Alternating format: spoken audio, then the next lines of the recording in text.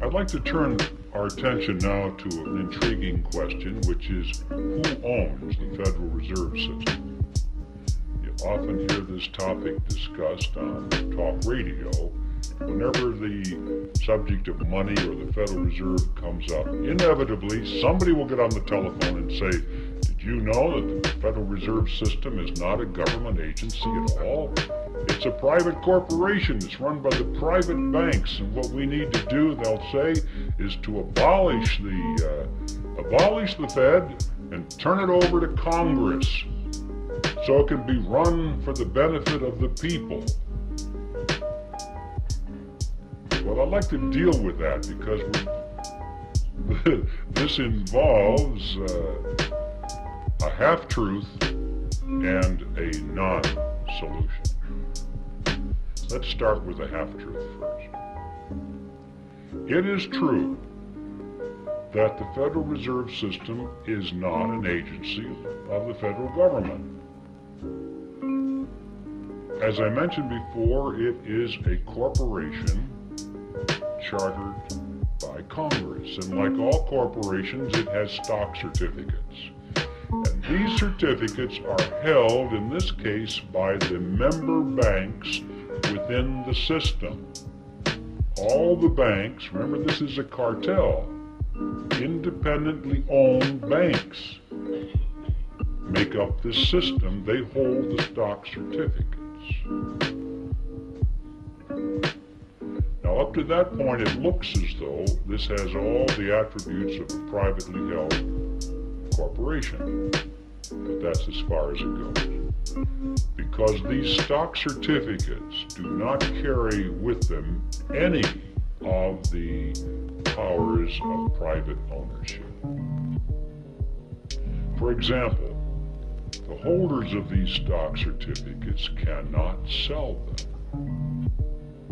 Well, if you can't sell something, you don't really own it. Because that's one of the tests of ownership, is your freedom to dispose of it in any way you wish. Also, the larger banks have put up more capital into the system than the smaller banks. It's not a lot of money, but it's related to their assets. The larger banks put up more, have more stock certificates than the smaller banks. And yet, regardless of that, all of the banks have one vote. So there's another violation of the principle of private ownership. Furthermore, that vote doesn't buy anything of substance. These banks cannot vote for their national management. The Federal Reserve System is run by the Board of Directors of the Federal Reserve System, the National Board, and its chairman, all of whom are appointed by the President. The stock certificate holders have no voice in that whatsoever. The only thing they can vote for are the members of the board of their local regional banks, so-called banks. But guess what? The chairman and the vice chairman of those regional banks are appointed by the national board. Guess what?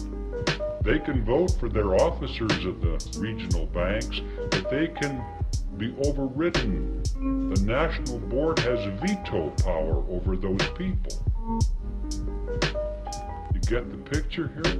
In spite of this sales job, of this diffusion of power over the 12 regional banks, these banks have no power at all. It's all concentrated in the national board. The only thing that the regional banks can do, according to their charters, of any substance, is to set the interest rates within their regions. But guess what? Even that is subject to veto by the national board. So you come to the conclusion that these people at the National Board are not authorized to do anything except play golf. See, that's the way it was designed. This fiction of this diffusion of power throughout the system was just to sell it to the American people in 1913. It's a vestige. It serves no function whatsoever today at all, and was never designed to. So we don't have a corporation in the strict sense of the word, a privately held corporation. And we don't have a government agency in the strict sense of the word. So what do we have? Well, the fact is we have a hybrid. It's a mixture. It's half government and it's half private.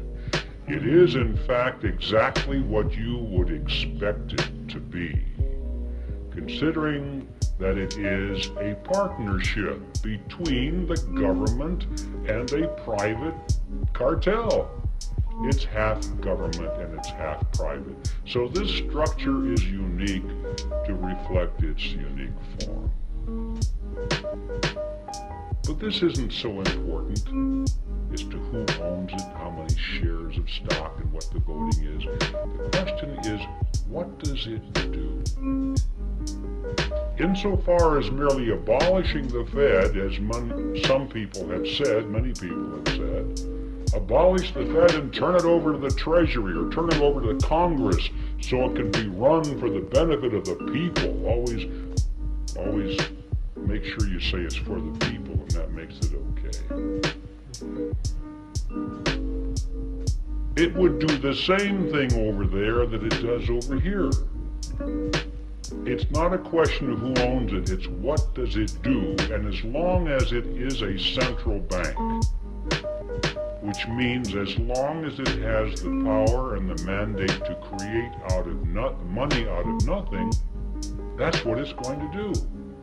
It's going to create money out of nothing, and I'm sure the same people will run it over there that run it over here.